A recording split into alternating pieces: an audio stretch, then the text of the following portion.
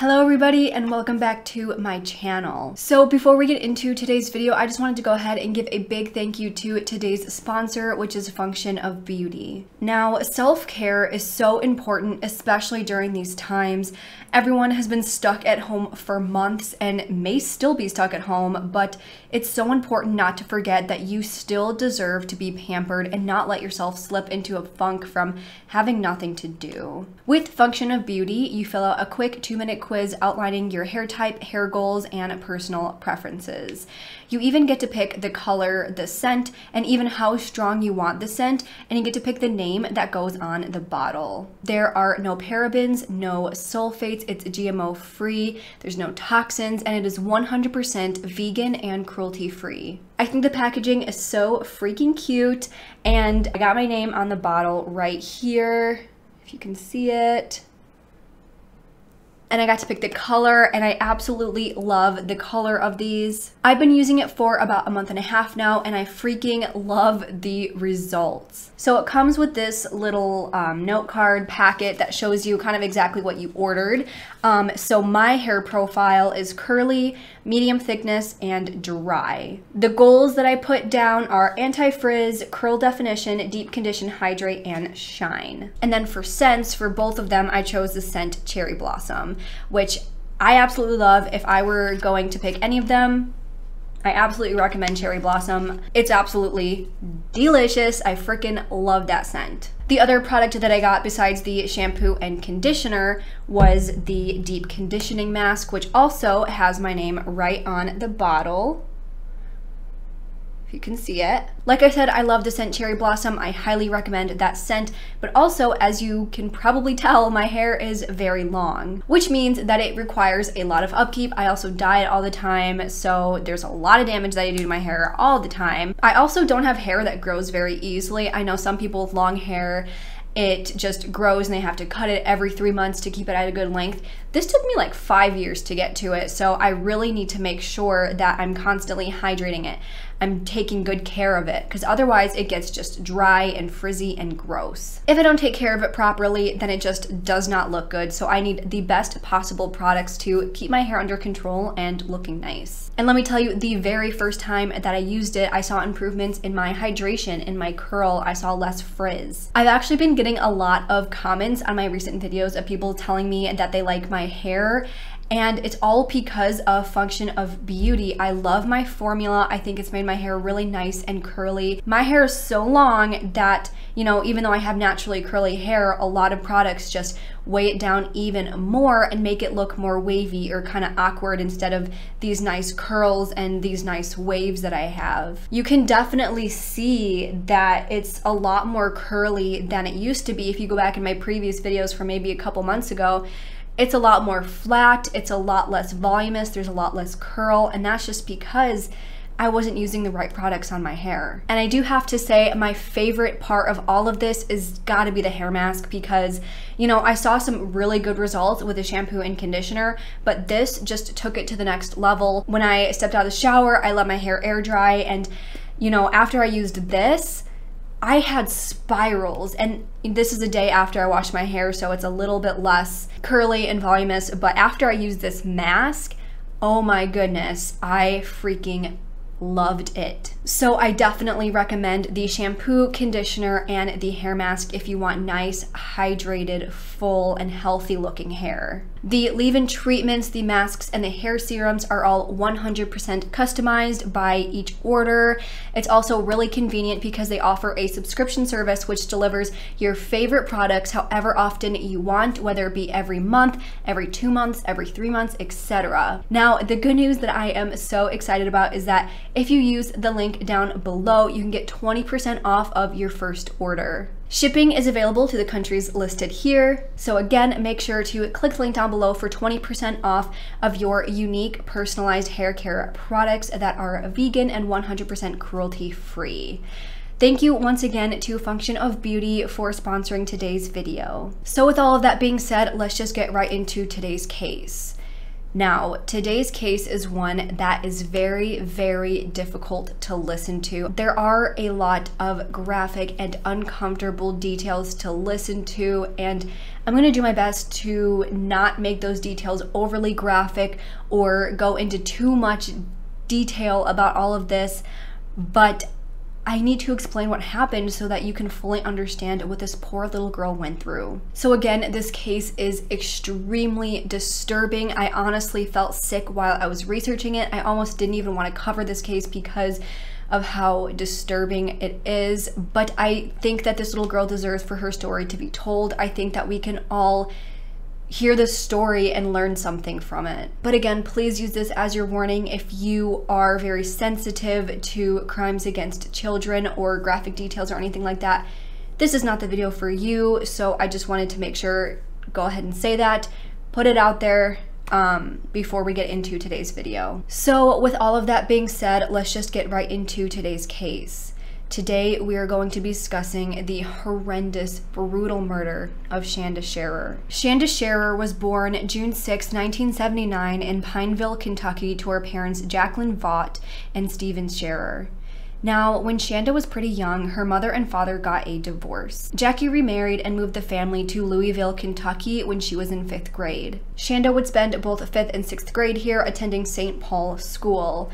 She was involved in cheerleading, volleyball, softball, and by all accounts, she was very happy here. However, Jackie would become divorced once again, so she moved the family again to New Albany in Indiana in June of 1991 so that she could be closer to her father and see him more often. While there, she went to Hazelwood Middle School, then transferred to Our Lady Perpetual Help School, which is a Catholic school also in New Albany. Obviously, moving around like this can be very difficult for a young girl, but despite this, those around Shanda described her as being happy, outgoing, bubbly, and popular. She made friends very easily and adapted very quickly. She got good grades, did all of her homework, stayed out of trouble, and was just overall an excellent student. She was very close to her father and her stepmother and was best friends with her mom. Now let's talk about Shanda's time at Hazelwood Middle School. Very early on, Shanda met a girl named Amanda Hervin. They had gotten into a pretty intense physical altercation which landed them both in detention. However, while in detention, the two actually became very close friends, and eventually their relationship led them to being more than just friends. They started to exchange love letters back and forth and became very infatuated with each other. Now, as all of this was going on, Shanda's mother, Jackie, noticed that her grades started to slip and she didn't necessarily love the relationship that she had with Amanda, so she wanted to go ahead and keep a close eye on them. At this time, she kind of just thought that Amanda was a bad influence on Shanda. By October, Amanda and Shanda went to their school dance together, but not everything at this school dance was all butterflies and rainbows, to say the very least. At the dance, Amanda's jealous ex-girlfriend, Melinda Lovelace, confronted the two because she was jealous of their new relationship. Just seeing the two together made Melinda absolutely furious, and she tried to get into a fist fight with Shanda, but Amanda stopped her. So as we go through this video, I am kind of going to be introducing several different names, and as I do, I kind of want to pause so we can get to know each girl. So let's first talk a little bit about Melinda Lovelace. Melinda was born in New Albany in 1975 and was the youngest of 3 sisters. Melinda's father, Larry, was drafted into the US Army during the Vietnam War and was known as a war hero when he returned. However, her mother, Marjorie, was known to be sort of a sexual deviant around the town. She was known to always wear her daughter's underwear and makeup. She would constantly cheat on her husband, and she enjoyed watching others in the act. Larry worked different jobs after he returned back from the service. He first worked at the Southern Railway and then became a probation officer with the New Albany Police Department in 1965. But he only worked there for 8 months before he was fired. Him and his partner had assaulted an African-American man who Larry thought was sleeping with his wife. He then became a mail carrier, but this job did not last either. He only worked there for 3 months because while he did, he really didn't deliver all of the mail. He would go on his routes, but then he would just bring most of the mail home and destroy it so that he didn't have to deliver it. Marjorie also worked several different jobs, but she never really stuck to anything. The family was considered an upper middle class family when both parents were working. However, Larry was known to use most of the money he made on himself. He didn't really spend it on the family. He more so just focused on buying guns, motorcycles, cars before filing for bankruptcy in 1980. And this is when we kind of learn a lot more about how Melinda and her sisters were being treated at the home. Other extended family members would often say that Melinda and her sisters were often hungry, being left alone at the home for extended periods of time, and were not being fed properly. Instead of being home and raising their daughters, it seemed like Marjorie and Larry were more concerned with going out and having orgies and trading off partners with other couples and being swingers and things like that. There were also several times when Marjorie tried to take her own life. Now, when Melinda was only 9 years old, Larry allowed her mother, Marjorie, to be gang. After this, of course, Marjorie refused to sleep with her husband, but only a month after the gang, Larry himself decided to rape his wife while their 3 children listened in from another room. In the summer of 1986, Larry had beat Marjorie so bad that she was hospitalized, and he was charged and convicted of battery. Now, we don't know exactly how much Melinda herself was abused by her parents, but given what we know, it seemed pretty bad. So some accused Larry of beating Melinda when she was just an infant. Now, some of Melinda's older siblings had said that he molested them as well, and one of Melinda's cousins actually testified that he molested her from the ages of 10 to 14. But Melinda herself had denied any abuse whatsoever, but her cousin told a different story. Her cousin Teddy had testified in court that she witnessed Larry tying up all 3 of his daughters and then raped each one by one, but neither Melinda or her sisters corroborated this account. But what was completely undeniable was that he did verbally and emotionally abuse his daughters. There was one incident where he fired a handgun right next to Melinda's older sister's head, missing her on purpose, but the threat was still obviously there. Then in 1990, Larry was caught spying on Melinda and a friend. Marjorie attacked him with a knife, which sent him to the hospital before trying to kill herself in front of her daughters. Finally, after all of this, a lifetime of abuse and fighting with Marjorie and doing these disgusting things back and forth, Larry filed for divorce and then moved to Florida. But Melinda was extremely upset by this, and she honestly felt betrayed. Larry would write her letters until he eventually just cut off all contact with her. Obviously, we can see that Melinda had a very, very dysfunctional family and suffered abuse her entire life. So it seems that violence and anger is all Melinda knew. She began secretly dating Amanda Hervin in 1990, and that was around the same time that her father left. She started getting into fights at school and was reporting to her teachers and other staff that she was very depressed. She did start counseling, but as we will find out later, it didn't really seem to help much. By March of 1991, Melinda finally told her mother that she was gay and was dating another girl. And at first, her mother was very, very upset, but she did eventually grow to accept her daughter's sexual orientation. Then, as things do when you are very young, over time, the relationship between Melinda and Amanda declined, and the two broke up after about a year of dating. That brings us back to October of 1991, when she saw Amanda and Shanda at the school dance. So in the weeks after seeing the two at the school dance, Melinda started to threaten Shanda publicly. She had also started writing letters to Amanda saying that she wanted Shanda dead. It was also at this point that Shanda's parents discovered letters that her and Amanda had been writing back and forth. I don't know exactly how public their relationship was. I don't know if she had ever came out to her parents. I don't think she had. But her parents were very shocked when they saw just how sexually explicit their letters between the two were. So by the end of November, Shanda was transferred to the Our Lady of Perpetual Help Catholic School. But as you can imagine, this did not stop Shanda and Amanda from being together. Amanda continued to write Shanda letters and would call her at home, but the longer that Shanda was away at school, the more detached their relationship became. Shanda was at a new school, she was making new friends, and she wasn't paying as much attention to Amanda as Amanda would have liked. This is when things take a major turn for the worst. But before I get into what happened, I want to talk a little bit more about some of the other girls that Melinda was friends with, who will soon be very important to this case. First, we have Lori Tackett. She was born in Madison, Indiana in 1974. She grew up in a very fundamentalist Pentecostal Christian household led by her mother, and her father was a factory worker who was convicted of 2 separate felonies in the 1960s. Just like Melinda, Lori seemed to have a very, very rough time from the very beginning.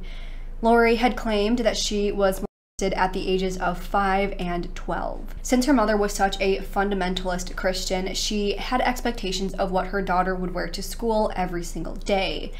However, Lori would change into jeans out of whatever clothes that her mother put her in once she got to school. In May of 1989, Lori's mother found out what she was doing, that she was changing when she got to school, so her mother confronted her about this, which resulted in her mother strangling her. As a result, social workers started visiting the house unannounced to make sure that there was no abuse happening in the household, but we really don't know how much abuse was actually happening behind closed doors. Either way, whether we know how much abuse was happening or not, Lori and her mother did not get along whatsoever. Understandably, eventually, by the time that she was 15 years old, she started acting out more and eventually started becoming obsessed with the occult and paranormal activity and vampirism. She would pretend to be possessed by the spirit of Deanna the vampire and started using Ouija boards at her friends' houses, which goes directly against what her mother believed. So, of course,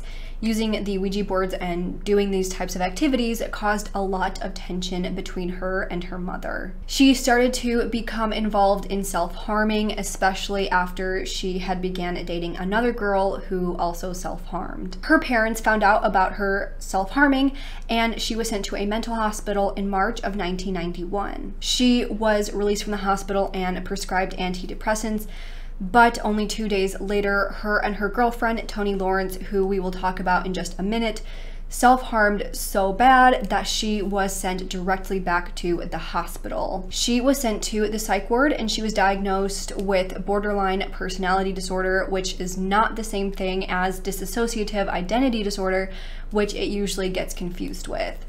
BPD basically means that you have a very, very unstable emotional state and you have a lot of trouble with things like long-term friendships, appropriate professional relationships, long-term romantic relationships, and family relationships. It involves reacting to certain situations in extreme emotional ways and having a very distorted view of oneself. She had also admitted to workers in the psych ward that she did have a history of experiencing hallucinations since she was a very young girl.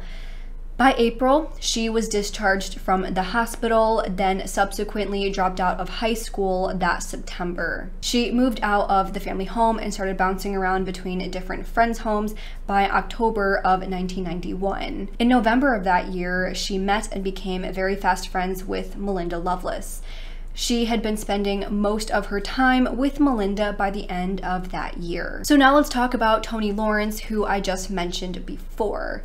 Toni was born in 1976, and we don't know too much about her childhood like we did with the two previous girls. She was best friends with a girl named Hope Rippey from the time that she was a very young child. She was abused by an unnamed relative when she was only 9 years old and was by a teenage boy when she was 14 years old. From the sound of it, this teenage boy did not get into much trouble besides being told to stay away from Toni, which is unfortunate, but it is all too common in our society. She began going to therapy for counseling after this happened, but she did not stick with it. She too began experimenting sexually. She began self-harming and had attempted to take her own life in 8th grade. So the last girl that I want to talk about is named Hope Rippey. Hope was born in 1976 in Madison, Indiana. Her parents divorced when she was 7 years old, and she moved away with her siblings and her mother to Quincy, Michigan for 3 years. Her parents got back together 3 years later in 1987. She moved back and started up her friendship with her long-term childhood friend Toni Lawrence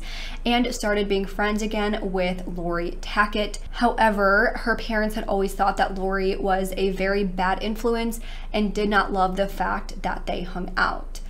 When she was 15 years old, she too began self-harming with her friends. Other than that, we don't know too much more about Hope's background, but at least we have a little bit of an insight into each girl. So now that we have a little bit of a better idea of each girl's background, we can sort of understand the type of mindset that they were in when all of this happened. None of them had a great upbringing, and especially with them all meeting each other, it seemed like everyone sort of fed into each other's energy, creating a ton of more problems that probably would have never existed if they had never met each other. So on the bitterly cold night of January 10th, 1992, 17-year-old Lori, 15-year-old Hope, and 15-year-old Toni all drove together in Lori's car from Madison, Indiana to New Albany to Melinda's house to pick her up with the plans of attending a rock concert. Now, this was Lori's first time meeting Toni, and when they picked up Melinda, this was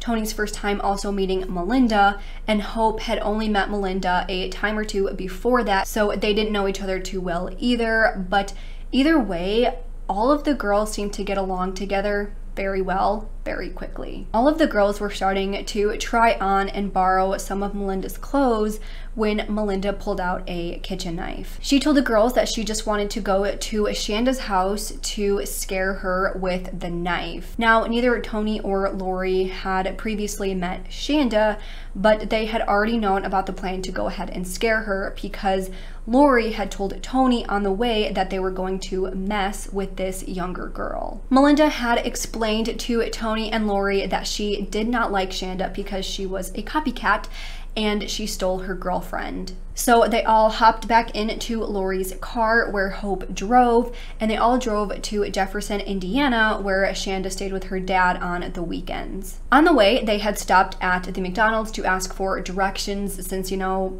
GPSs weren't on every cell phone like they are today. They got to Shanda's phone just before dark at around 8 p.m. Now, Melinda was hiding on the floor of the car because she knew that if Shanda had seen her, that Shanda would get scared and wouldn't go with them. So Melinda had told Hope and Toni to go knock on Shanda's door, introduce themselves as friends of Amanda, and then ask her to come with them so that they could go to see Amanda, who was waiting for them at Mistletoe Falls, an old stone house on an isolated hill in Utica overlooking the Ohio River. Now, Shanda did not know either Toni or Hope, but she did want to go see Amanda. However, she told the girls that she could not go with them because her parents were awake, so she told them to come back at around midnight when her parents would be asleep so that she could sneak out to go with them.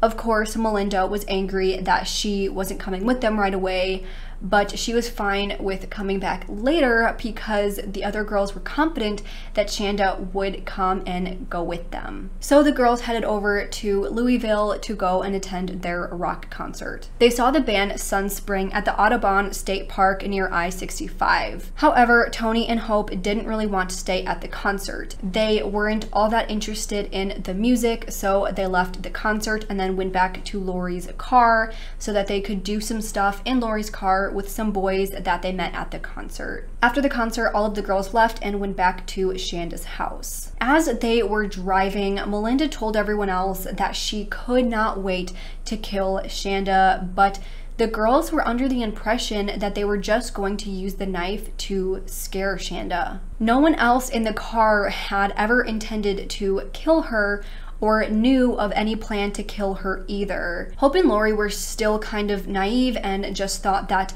Melinda wanted to scare Shanda, but Tony was starting to get really worried and started to realize that this could be a lot more serious than she thought. So when they returned to Shanda's house at around 12:30 a.m., Tony did not want to be the one to go back up and get her, so Lori and Hope went up to the door to see Shanda as Melinda hid under a blanket in the backseat with her knife. So when Hope told Shanda that Amanda was still at the witch's castle, which I guess is what they called the stone house that they were going to, Shanda wasn't too sure if she wanted to go with them at first.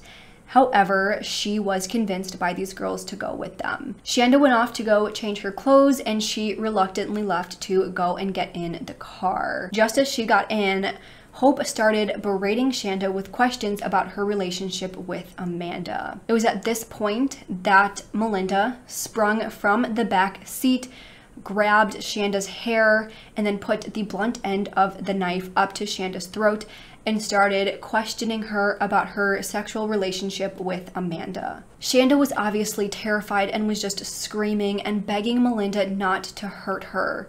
Melinda just yelled, "Shut up," and just kept asking questions about the relationship. As all of this was happening, they just continued driving towards Utica to Witch's Castle. Once they got there, Shanda was still absolutely hysterical, but they dragged her inside and bound her arms and legs with rope. Melinda started saying things like, "Oh, you have such pretty hair. I wonder how pretty you would be if someone just cut it all off." Melinda started to take off Shanda's rings on her hands one by one and started handing them to each of the girls. Hope then took off Shanda's Mickey Mouse watch and started playing the little song that comes on it and started dancing to the song. Lori started telling Shanda that Witch's Castle is where they burn witches and that it is filled with dead bodies and that she was going to be next. Then Lori went out to the car and got a t-shirt with a smiley face on it and lit it on fire directly in front of Shanda's face for her to see. However, as the shirt burned, the girls got scared that one of the passing by cars would see it, so they left the house and took Shanda with them. They got back into the car, and as they drove, Shanda continued to plead with the girls to just please take her back home. Then Melinda told Shanda to take her bra off and give it to Hope. Hope then took off her own bra and then put on Shanda's bra, all as she was driving the car. They then started to get lost, so they covered Shanda with a blanket and stopped at a gas station. Lori went inside to ask for directions while Tony called a boy on the phone to help her calm down, but she did not tell this boy about what was going on. They then got back in the car and started driving around. They drove around for a bit before ending up in some backwoods near Lori's house. Lori then led the girls to a garbage dump off of a logging road in the forest. Tony and Hope were scared, so they stayed in the car. This is where they start torturing Shanda, and at this point, it gets very intense and it is not something that is pleasant or easy to hear. So if you need to skip this part, I totally understand, but I will try my best to give you all the details that you need to know without being overly graphic or gruesome or anything like that. So Melinda and Lori made Shanda take off all of her clothes before Melinda started punching her. Then Melinda slammed Shanda's face into her knee, cutting her lip open with her own braces. Melinda attempted to slit Shanda's throat, but the knife was too dull. Hope then came out of the car to help hold Shanda down, and this is when Melinda and Lori took turns stabbing Shanda in the chest. They then strangled her until she was unconscious, and then they put her in the trunk of the car. After this, they drove to Lori's house to clean themselves up and drink some pop. They then heard Shanda screaming in the trunk, so Lori went outside and stabbed her several more times. So then Lori came back in the house and washed herself off again. They then hung out for a bit casually until around 2:30 when Lori and Melinda got back in the car and started driving around. As they were driving around in a nearby town called Cannon, Shanda started crying and was making gurgling noises still from the trunk. Shanda was an absolute fighter and just kept fighting through everything that happened to her, but after hearing all of these noises, they stopped the car and opened the trunk. When they did so, Shanda sat up and she was in horrible condition and she could not speak. So Lori beat her once again with a tire iron until she was silent again, and then they got back in the car and just started driving around again. Melinda and Lori returned to Lori's house once again to clean up. Hope asked her about Shanda, and Lori just started laughing and describing everything that just happened. The girls were talking and laughing so loud that they woke up Lori's mother. So she yelled at Lori for bringing friends over and for being out so late. So Lori told her mother that she would go ahead and drive her friends home. But instead of driving them home, they just drove to a burn pile. They opened the trunk to take one last look at Shanda, but Tony refused to look at her. This is when Hope sprayed Shanda with Windex and said, "You're not looking so hot now, are you?" So then the girls drove over to the gas station, put some gas in the car, and then got a 2-liter of Pepsi. Then Lori dumped out the 2-liter and filled it with gas. They then drove up north past Madison, then past Jefferson Proving Ground to Lemon Road off of US Route 421 to an area that Hope knew of. They pulled off and parked the car. While Tony waited in the car, Lori and Hope took a blanket and wrapped Shanda in the blanket. At this point, Shanda was still alive. They took Shanda and carried her out to a gravel road, and again, it gets really bad here, and this is your next warning to skip if you need to. But at this point, Lori instructed Hope to pour gas on Shanda and light her on fire, and they left. However, Melinda was still worried that Shanda was not dead yet, so they came back a little bit later and poured more gas on her. At this point, it was the next morning, and the girls went to McDonald's at around 9:30 a.m. to eat breakfast. As they were eating, they just sat there and laughed about what happened. They had absolutely no remorse for what happened and were just joking about the fact that she looked like the food that they were eating. Lori then drove Tony and Hope back to their respective homes, and then finally went back to her home with Melinda. Right away, Melinda called Amanda and told her that they had just killed Shanda and planned to pick up Amanda later that day. Another friend of Melinda's, Crystal Wallen, then came over to Melinda's house and they told her what happened. All three of them then drove over to pick up Amanda's house to bring her back to Melinda's house, where they told Amanda everything that happened. Neither Crystal or Amanda really believed them until Lori went and showed them the trunk of the car where it all happened, where there was still blood everywhere and where Shanda's socks still were. And of course, at this sight, Amanda was absolutely horrified and she asked them to take her home. When they drove back to Amanda's house, Melinda kissed Amanda, told her that she loved her, and begged her not to tell anybody what happened. Amanda agreed and promised not to tell anyone, and then went back into her house. So that morning on January 11th, 1992, two brothers were driving towards Jefferson Proving Ground to go hunting when they spotted a body on the side of the road. By 10:55 a.m., the police were called. Police arrived and started to collect evidence from the scene. Now, their initial thought was that this was a drug deal gone wrong and that this body belonged to someone that was not local to the area. At the same time that this was going on, Shanda's father woke up and realized that Shanda was not home. He had started calling around to different neighbors and different friends all morning, but no one had any idea of where she had gone. So by 1:45 p.m., he called Shanda's mom, Jackie, and they filed a missing persons report with the Clark County Sheriff's Office. Then by 8:30 that evening, both Tony and Hope went to the Jefferson County Sheriff's Office with their parents, and they were both absolutely hysterical.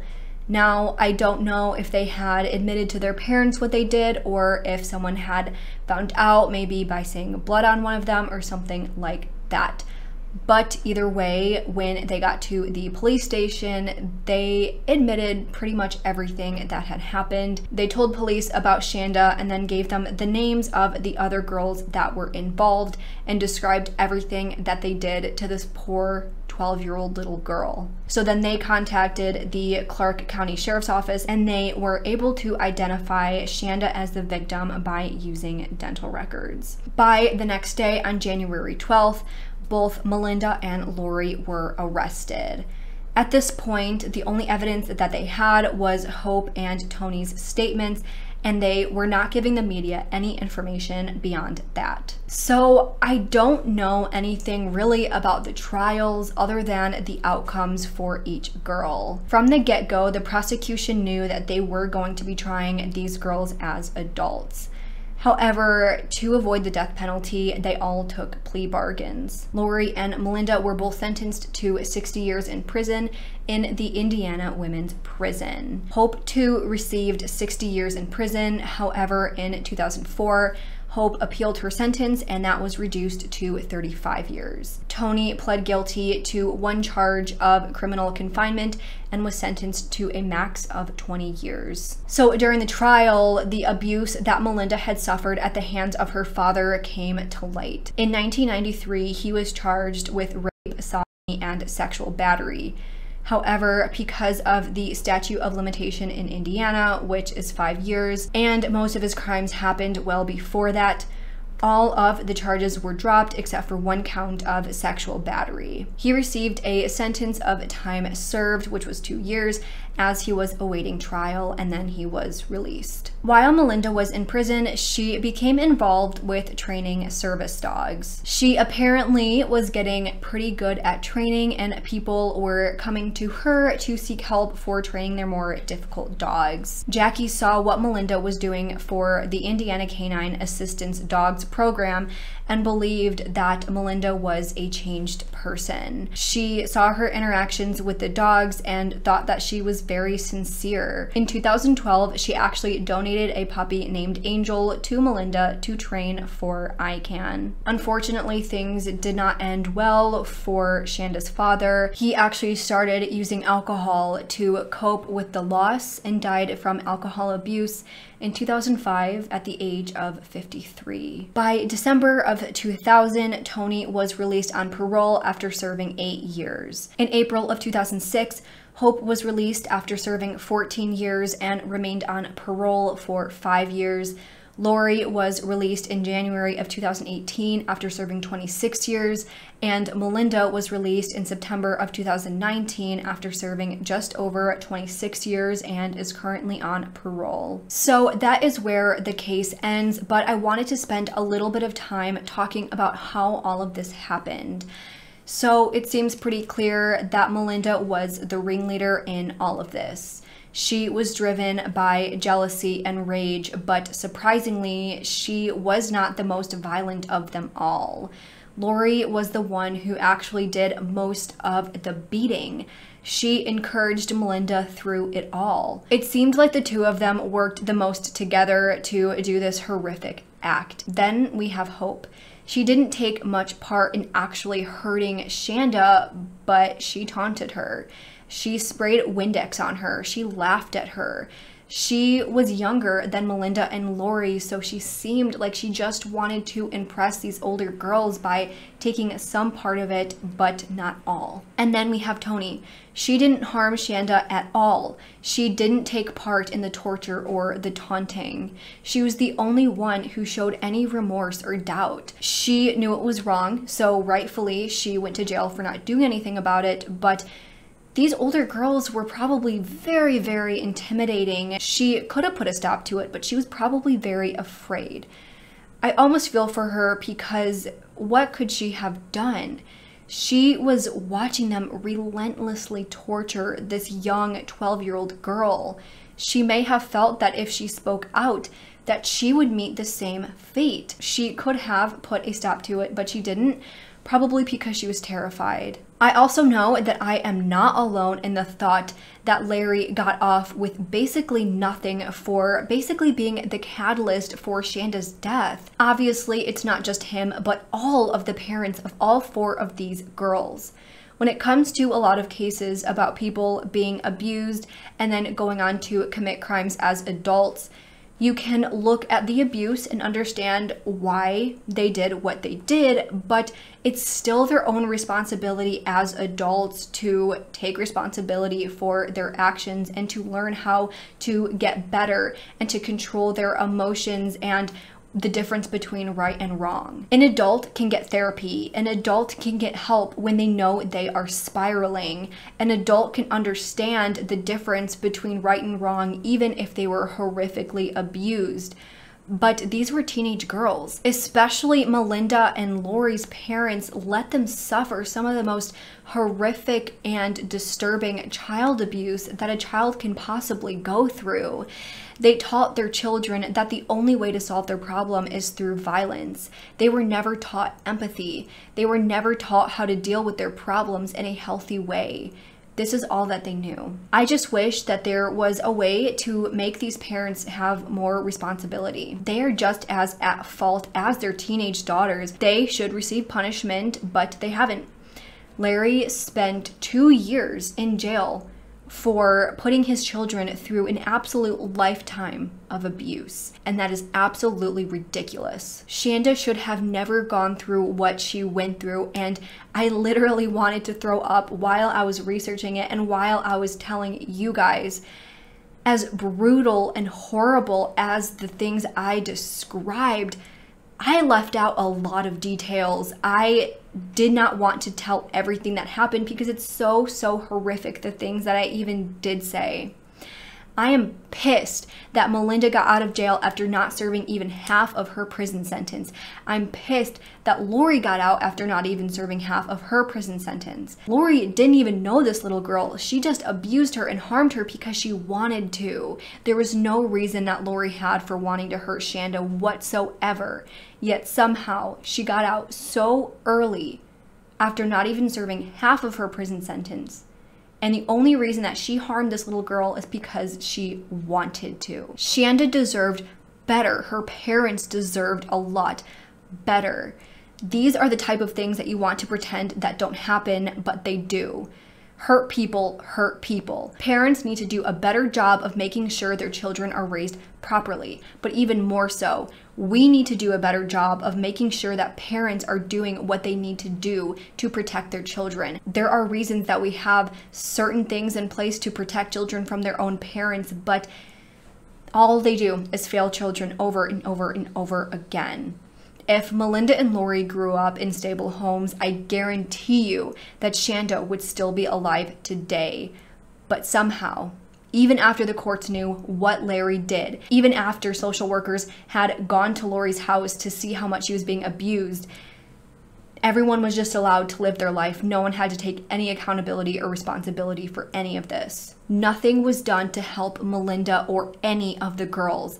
They were abused, they were neglected, and nobody did anything. So that is where I am going to end today's video. I know that I had a bit of a rant, and I honestly could keep going and just keep talking about everything that's wrong with this case, but you guys understand.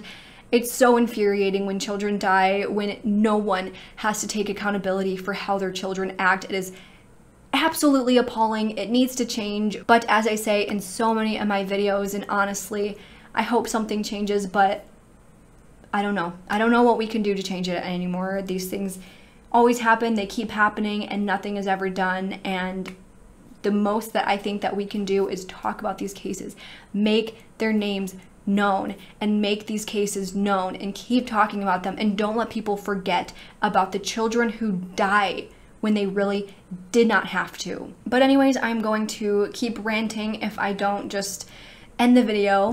You guys know how I can get when these type of things happen. So I just wanted to thank you guys so much for watching today's video and for listening to Shanda's story. I know it was a very rough one and one of the most graphic and horrific cases that I have ever talked about on this channel, but I really do not want to be that person that shies away from these topics because they are just not talked about enough. Shanda's story deserves to be told, and that's why I am here. But with that, I'm going to end the video. Thank you guys so much for watching. Again, if you enjoyed this video, please give this video a thumbs up and subscribe to my channel. I put out new true crime and mystery videos every single week. Don't forget to follow my Twitter and Instagram. Both will be linked down below. Make sure to click the link down below and head over to Function of Beauty for 20% off of your unique formula of hair care products that is made just for you. With that, I hope you guys have a great week, and I hope to see you next time. Bye!